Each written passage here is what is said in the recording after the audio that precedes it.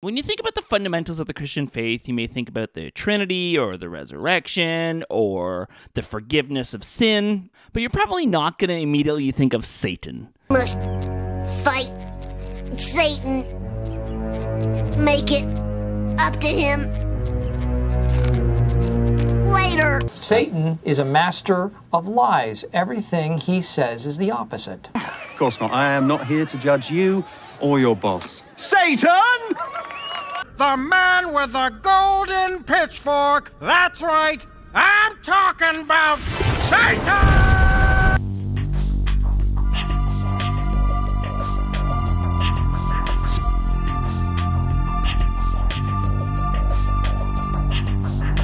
Hey everybody, thank you so much for subscribing, for commenting, for liking, for interacting in general. I put the links down below for the social media as well as our Patreon and all the other cool stuff, even things that I can't think of right now.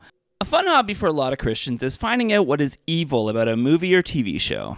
And they will find ways to make anything about demons and Satan. It's the devil's music! Little Mermaid movie is coming out, a remake of the Disney animated movie of 1989. And the movie is based on a fairy tale that was written by Danish author Hans Christian Andersen in 1837. Now, the idea that mermaids, witches in the water, spirits in the water is actually not far-fetched from the reality that the spiritual world is real. It's not far from reality? You know what is far from reality? Your view on what is reality. But sometimes they are deliberate, and they actually put images or have characters based on Satan, and that makes people even more angry. I'm as permissive as the next parent. I mean, just yesterday I let Todd buy some Red Hots with a cartoon devil on the box. Well, I think it's a further example of exploiting Christianity to make money, and in the process kind of influence viewers to think of Christianity as somewhat ridiculous. I don't know if they need a lot of outside help there, but go on. By making the devil look like an attractive figure. I watched that preview that Fox TV put out, and the devil is expressing a kind of sense of justice. He's outraged that someone's not going to be prosecuted for murder. That's a complete perversion of what we know the devil to be. He's the father of lies. He's a murderer. He doesn't rejoice in justice. He rejoices in destruction, mayhem. So this is an example where religion is being used to make money and to, in a real sense, mock the beliefs of Christians. I have a lot of friends who really like the show Lucifer, but I could never really get into it. I just can't get past the fantasy element of there being good cops. This particular show is called Poelman, and it's a German show. We don't know a whole lot about it, but we do know that the synopsis is that it's about an 18-year-old girl who falls in love with Satan, or has a one-night stand with Satan. So there isn't a lot you can find right now about the show other than the name and that quick synopsis. But of course that will never stop Christians from freaking out about something. What was your reaction when you first heard about this series? Well, I mean, my reaction was Satan always comes masquerading as an angel of light. And so he's going to portray himself in the form that people are most readily able to accept because he wants to appeal to the masses. He is not condemned to hell. He freely chooses hell. And even beyond that, we have to realize that in the garden, he is depicted as being tempted by the devil. So even that free choice is conditioned by sin. So you have to ask, well, how free was he really able to do it? You know, you and I, we try to resist temptation and we fail. On and on and on we fail. Hopefully we get a little bit better at it, but we still fail because we're human, we have a broken nature. So it's very interesting here. It's not the judgmental people in heaven, though there are judgmental people depicted, who force him down to hell. He freely chooses hell. Wait a second here. In Christian tradition, who was the one who was tempted by Satan but didn't fall for it and then later went to hell on his own free will? Was that a bad person or was that Jesus? Jesus. But now seeing that he's literally flashed the word Satan up in a prior performance, can we agree that this was very intentional? Yeah, I think so. I just think that we're so quick as believers, as non-believers, to be like, that's ridiculous. Like, don't be stupid. Don't overthink this. You guys are don't make this too big of a deal. Christians always making too big a deal about everything. And it's just like there are Christians out there are Satanists out there. There are believers in the devil that literally straight up worship him. A lot of them happen to be in Hollywood, which is terrifying. That sounds made up. The thing is, people are using satanic symbolism and Satan as a character not because they believe in it, but because the idea of Satan is so prevalent in Western culture, and that's because of Christianity. Satan isn't someone out there who is against Christianity. Satan is a key figure in Christianity. Because in order for Christianity to work, there needs to be a bad guy. Yes, God is perfect and wants the best for you, but also there is Satan, and he's out to get you. You need somebody to blame the bad stuff on, and you need to turn your hard times into a battle instead of just hard times. Many people will live their whole life and wonder why things don't go too well. They trust that Jesus Christ is their personal Savior, and yet they suffer one defeat after the other. Can't quite figure out why. Do not realize they have an enemy that's very real, an enemy that's laughed at, criticized, disbelieved, but very, very real, whose goal is threefold: to draw us away from God, thwart God's purpose in our life, and divide us. Satan is a very real person. Notice it says he has strategies and tricks. Satan is subtle. Satan is strategic. Satan is smart. He's far smarter than you are. Hey, Einstein, what's 1,000,000 plus 1,000,000? So don't try to outsmart Satan. You're never going to outsmart him, and he's not afraid of you at all. Now, that's the bad news, that you were born for a battle. The good news is you were born to win. But who is this Satan? What's his story? Because according to these people, he is very real. First things first. If you embrace Satan, who is a real person, you will burn in hell for eternity. Hell, which is a real place. We should establish that. You know what's actually a good way to establish things, right? To show evidence for that thing. People are going to joke about this and say, oh, here goes Michael. He's talking about some crazy religious stuff. I'm not. I'm just bringing you the facts. And facts don't care about your feelings, as my colleague here loves to say. I would say that nothing screams the opposite of facts over feelings more than just decreeing that your religion is a fact. And he is not a joke. He is out to destroy us. Don't you dare laugh about him. What? You don't make jokes about him. His strategy, first of all, is for you to miss him. So if you're looking for somebody with horns, a red jumpsuit, and a pitchfork, you're looking for the wrong creature. Satan is delighted when he is depicted as a cartoon creature with horns and a pitchfork. This makes him seem like a joke, a fairy tale, a figment of the imagination. Nothing could be further from the truth. Changed my mind. Sorry. Bart, stop pestering Satan. One, the devil is nothing to joke about. Sometimes we like to say funny little things like the devil made me do it, or we think of him with horns and a tail. But the reality is he's not a cartoon character.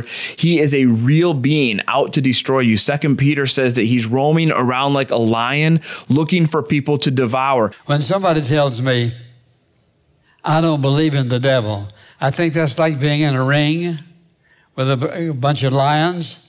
And you say, no, I don't believe in animals. Or you could say that believing in Satan would be like being in a ring with lions and insisting that the devil is controlling the lions instead of figuring out an actual solution to the problem of the lions that are going to eat you. But if Satan is so awful and so dangerous and not a joke, why did God create him in the first place? Why would God create someone as wicked as the devil to begin with? Well, first of all, God did not create Satan as we know him today. That's right. God created him as a good guy. He was a good angel. God did not create Satan.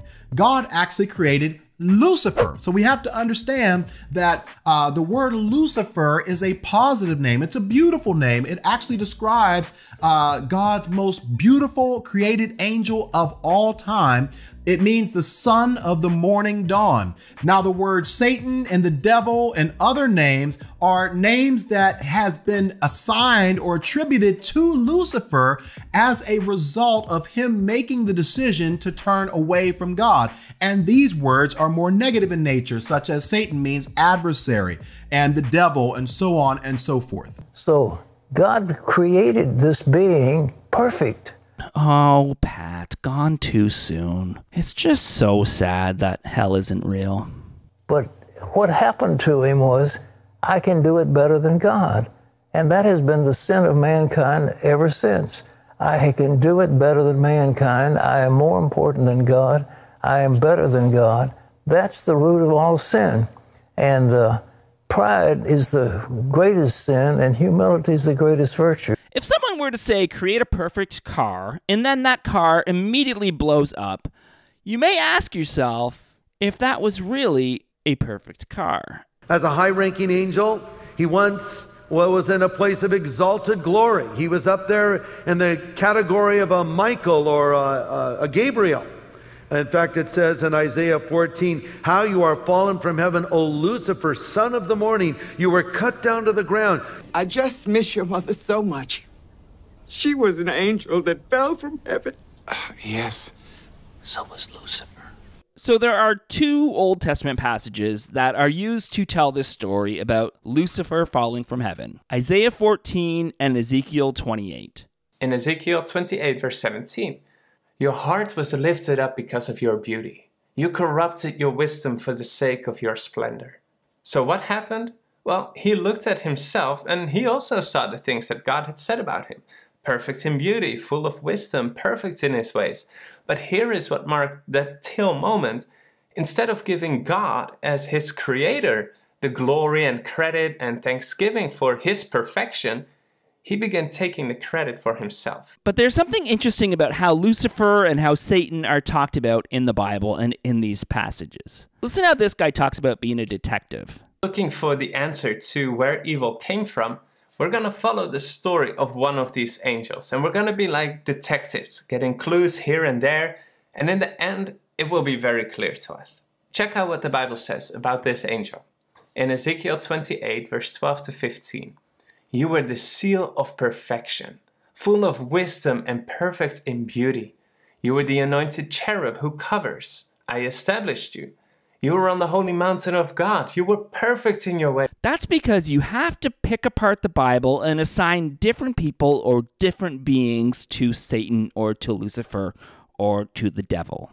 There's not actually a lot in the Bible about Satan, believe it or not, in terms of his creation. We don't really learn about the angel split until Revelation chapter 13, right? Where a third of the angels go with Satan and the other two-thirds stay with God. But yes, he creates these angels, and one of them becomes a fallen angel and takes a third of the angels with him. He had the free choice to disobey God and decided to do so. Yeah, me and Frank Turek agree on something. It takes a long time for the Bible to talk about this, but it doesn't talk about it as a past event, but a future event in a book written by someone on an island in exile who was probably eating too many local mushrooms. Those Old Testament passages they are quoting are not talking about angels or the devil. They are talking about kings on earth, real human beings. Now, as studying this text, you'll go back and you'll say in verse number 4 of Isaiah chapter number 14, take up this proverb against the king of Babylon.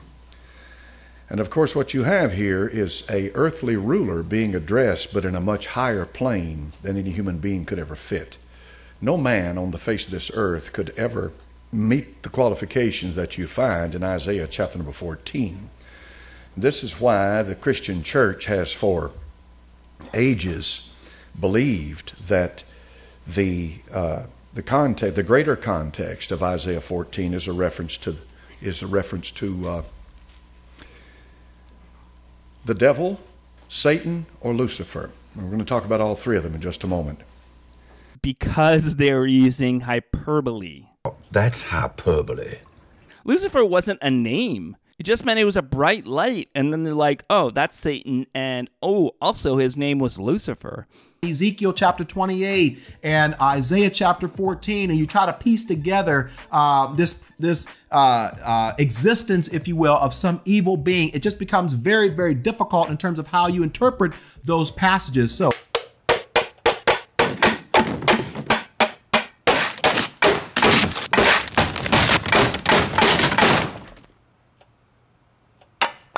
And then we have one of the first stories in the Bible, Eve getting tempted by a talking snake.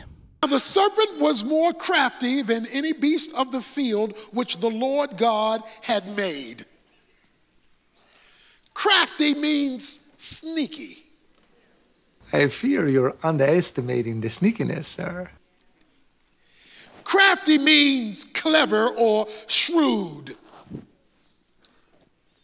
The snake, the serpent, was more crafty, sneaky, slithery than any of the other creatures God had made. So when Satan wanted to make his move,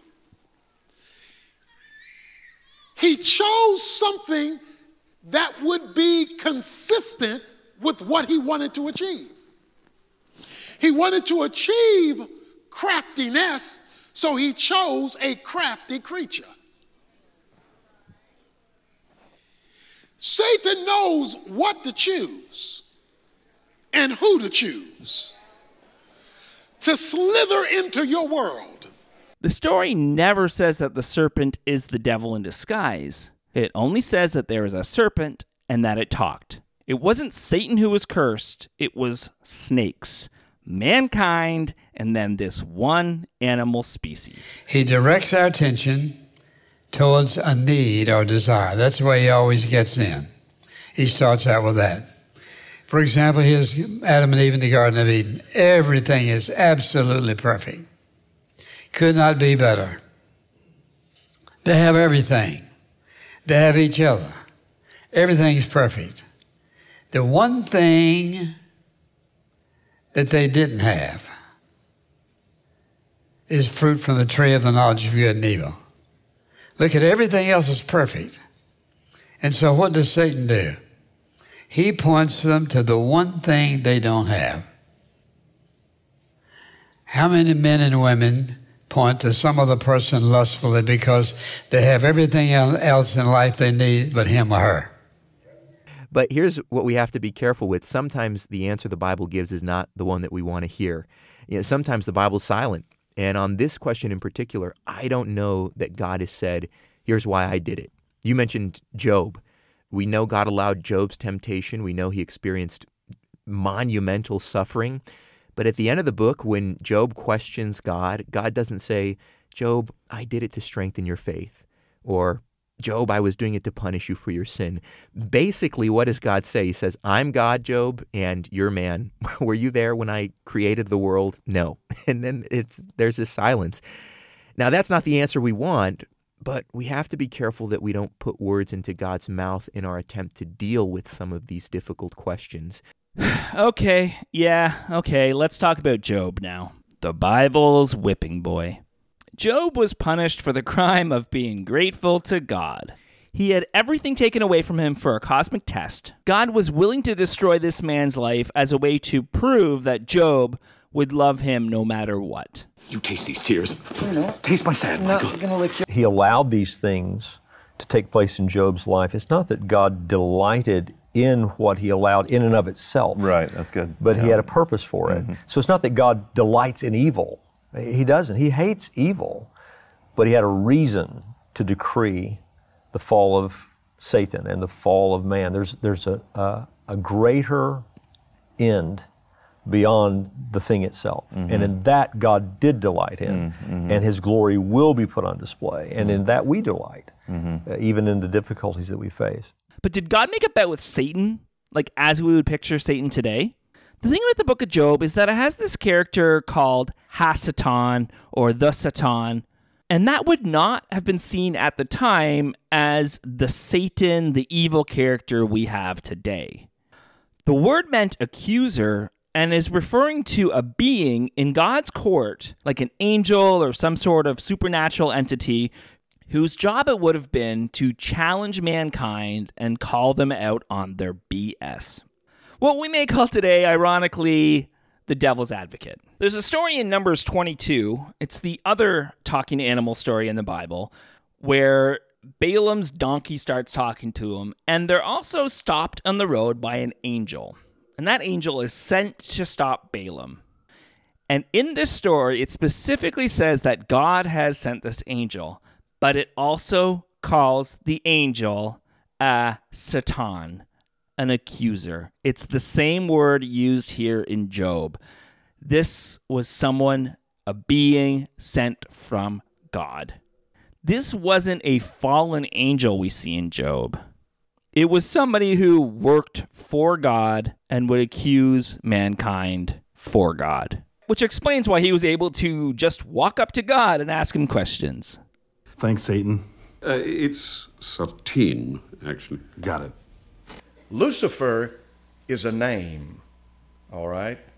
Devil is not a name. Satan is a name, but it's used both in the Old Testament and the New Testament. And the word Satan shows up in the Hebrew text just exactly as you say it. Satan or Satan. And it's translated as adversary, to hinder, to stop. The word literally means someone who gets in the way of or tries to alter or divert. That's a Satan. And so the Lord Jesus confronted Satan in the New Testament. All right? He confronted Satan. But by the time Christianity comes along, the idea of the devil and hell had been absorbed from other religions. But if you're here, who's guarding Hades? And the idea of God having a powerful enemy that we can blame the bad things on was borrowed from Zoroastrianism. There's an unseen war going on between good and evil, between light and darkness, between God and Satan. They are not equal enemies. Satan is far inferior. He's a created being. God's a zillion times more powerful than Satan.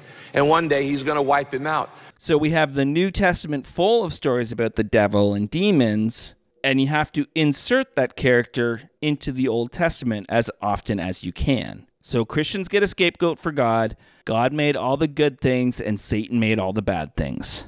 But the existence of Satan also brings up some problems, like, if God is all-knowing, then why would he create Lucifer in the first place? If he knew he was going to rebel and he knew that he would cause mankind to sin, why would he make this angel at all? So sometimes people say, well, didn't God know this was going to happen? Sure, he knew it was going to happen. That doesn't mean he is the cause of it, right? Any more than if I'm looking at a building and I see a plane that's getting ready to crash into that building. I know it's going to happen. I can see it happening, but I'm not the cause of that. I'm not the person that's driving or flying that plane. I'm not the person that put it into the mind and into the heart of the pilot to crash that plane into that building. So it is possible for God to know something and yet not be the cause of it. Now, maybe don't use an example where the person was doing a bad thing because they thought God wanted them to do it. Like, you're making the video, you're trying to defend religion, but you bring up a story where a person's religious beliefs cause them to kill a bunch of people. And he's also given an example where you know something is going to happen, but you also have no way of stopping it. This is a completely different scenario. Like, say you were building an airplane. Or no, let's make this more random. Let's say you're building a submarine. And you know that there are safety concerns. Employees raised safety concerns when the vessel was built. One lawsuit says the company did not perform adequate testing on the Titan's hull. And the head of the Marine Technology Submarine Committee says the Titan never went through independent testing. It was also never certified by an industry group, which is not required in international waters, but is industry standard. But instead of addressing those concerns, you fire the people who bring up the concerns. According to The New Yorker, David Lockridge, who was a former OceanGate employee who claims that he was wrongfully terminated for raising red flags, once sent an ominous email to a colleague about the doomed vessel, writing, "That sub is an accident waiting to happen." He also added this about then CEO Stockton Rush. He said, "I don't want to be seen as a tattletale, but I'm worried He kills himself and others in a quest to boost his ego. And you work against keeping people safe and just make them sign a waiver saying that, hey, I agree that I might die. Metal submersible vessel that has not been approved or certified by any regulatory body and could result in physical injury, disability, emotional trauma, or death. Where do I sign? Then you take those people deep into the ocean. If those people die, then in that case, yeah, you're kind of responsible. I think it was General MacArthur said, you're remembered for the rules you break. And, you know, I've broken some rules to make this. I think I've broken them with logic and good engineering behind me. The carbon fiber and titanium, there's a rule you don't do that. Well, I did. So if you know something is going to cause a lot of damage, or at least has the potential to cause a lot of damage, and then you create that thing and do nothing to stop it from causing that damage, you're at least partially responsible. But before I answer it, let's make sure that we agree that it's true, that God could take him out anytime he chose. Because I think there's some who would say, he really can't because of rights or authority or independence or free will that Satan has. But the reason I know he can take him out without turning me into an automaton or breaking any rules is because he's going to take him out. When my stepbrother was a kid, he had a dog, and he would let this dog poo in his room. And then he would just scoop up the poo and put it in his waste paper basket in his room. I walked into his room once and mentioned how bad the smell was. And he said that it was the dog's fault. But I explained to him that he was the one who was letting his dog poo in his room. And then his solution to that was just to put that poo in the waste paper basket. And that was not a solution to get rid of the smell, even though eventually he would empty that can. He called the shit poo! But God can get rid of Satan, but insists it's fine that he will eventually get rid of Satan. God is all-knowing, but the angels are not. They're created beings. So when there's one angel who sows a lot of doubt and confusion and mistrust against God's character, and all of a sudden, boom, God destroys this very angel. What would you think? Satan must have been onto something, right? So would you still continue to love God as you did before? Or would you be terrified, fearful that you could be next on the hit list? In other words, God would need to allow time for Satan's new principles to develop and to become visible to everyone who is not all-knowing like God is. And then all the created beings could see for themselves the destructive results as a natural consequence of diverting from God's design. But God smites people all the time in the Bible for the simplest thing. And this scenario makes it so God's only choice was to act after the fact, despite him saying that God is all-knowing. He didn't have to ruin his reputation or whatever. He simply could have not created the beings that would have rebelled. Why didn't God just destroy Lucifer and the fallen angels right then and there? If God would have destroyed Satan and his angels at that time, then the rest of the universe would obey God out of fear rather than love. Yeah, God doesn't want us to just believe him out of fear, and that's why there's never a threat of hell or torment after we die for simply not believing in him. We need to understand and accept the fact that whenever God created angels and also ultimately mankind, he created all of us with free will. Oh, get out your apologetics bingo cards, folks, and circle that free will square. He created us with the ability to choose to obey, to choose not to obey, to choose between good and evil. And if God would have controlled Satan in such a way that it was not possible for Satan to choose evil instead of good, then God would also have been removing free will, which would have been against his original intent for creation. But he allows him to exist right now so people have a choice, because it's not real love unless you can choose to not love somebody. And so God gives us a choice between good and evil. He's actually using that right now. The only problem here is it's really hard to love somebody who puts you in really dangerous situations just to test your faithfulness. God who lived all eternity, would you be happy living all eternity with robots loving you? If they were cool robots like Johnny Five. Hey, laser lips! Your mama was a snowblower! And not whiny ones like C-3PO. I don't know what all this trouble is about, but I'm sure it must be your fault. See, you wouldn't be happy like that.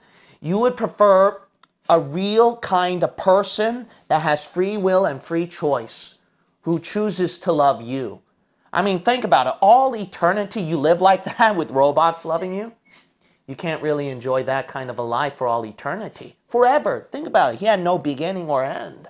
If the reason he made us was simply so that he had people to love him, that's already pretty sad. I want to be married and have 100 kids so I can have 100 friends and no one can say no to being my friend. Then making it so they have a painful life because that way he knows for sure they love him just makes him cross over from simply sad to diabolically evil sad. God created Lucifer with free will. Lucifer then exercised that free will to choose evil instead of good. And at that time, his name was changed from Lucifer to Satan. But just because Lucifer chose evil rather than good does not mean that God was responsible for that evil any more than God is responsible for murder, right? If God creates a human being, God doesn't create a murderer. That human being makes the conscious choice to murder someone. Except he kind of does.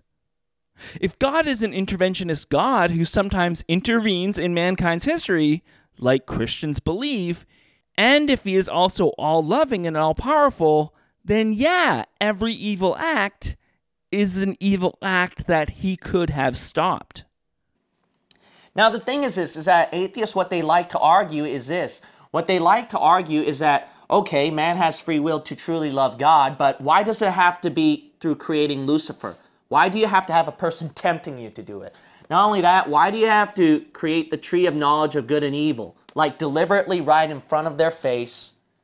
I mean, why would you do that to see if man truly loves God? He could have done other means. Why does it have to be something like this? Here's a simple question. Would you in your right mind, to test if a person truly loved you, deliberately send a person to tempt that person? To put deliberately a thing that would damage mankind for all of his life and even in his eternity? Risk the soul to burn in hell forever? No, you and I would never do that. But why would God do that? See, God, he must be a very mean, sadistic, strange person, twisted kind of love. That's what the atheist is thinking. But here's a simple answer to that one. It's not really difficult. God is not the same thing as man. If man did it, then you have a strange, messed up kind of love. Do you know why? Because man, he is imperfect. So we can't judge God by human standards. Except for, like in the last video, we established that in Matthew 7 verse 11, it tells us that if you, though you are evil, know how to give good gifts to your children, how much more will your Father in heaven give good gifts to those who ask him? Which is the Bible telling us to judge God by man's standards. Then how much more will God? Now this is absolutely important for you to understand. That way you can debate with atheists successfully. Think of it this way. If you raise your children up with godly principles and one day they murder somebody or they turn away from you, is that your fault, right? Are you completely and totally responsible for the decisions that your children make? Completely? No. As a parent, you can't control what your kids do. But the way you raise your kids does have a huge effect on who they will grow up to become. I know a number of people who have gone no contact with their parents, and every single time it is because of what the parents did. Sometimes it's because they were abusive. And sometimes it's because they are so bought into a religion, they refuse to accept their own kids for who they are. But yeah, you can't control everything your kids do. Absolutely not. In the same way, God is not responsible for the decisions that we make. God does not control the things that we do, because if he did, he would once again be removing free will, which is against what he initially intended for his creation.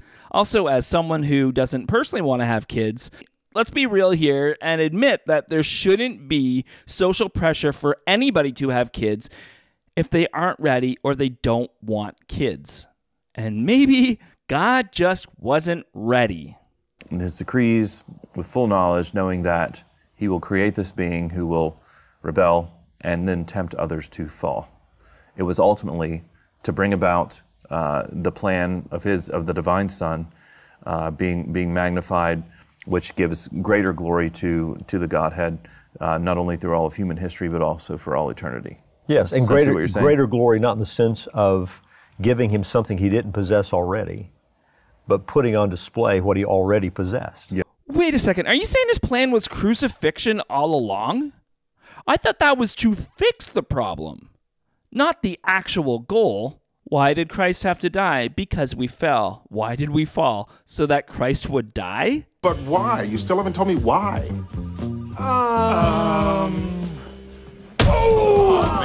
And that the story we get from Genesis to Revelation is the greatest story ever told. Somebody's never watched Doctor Who.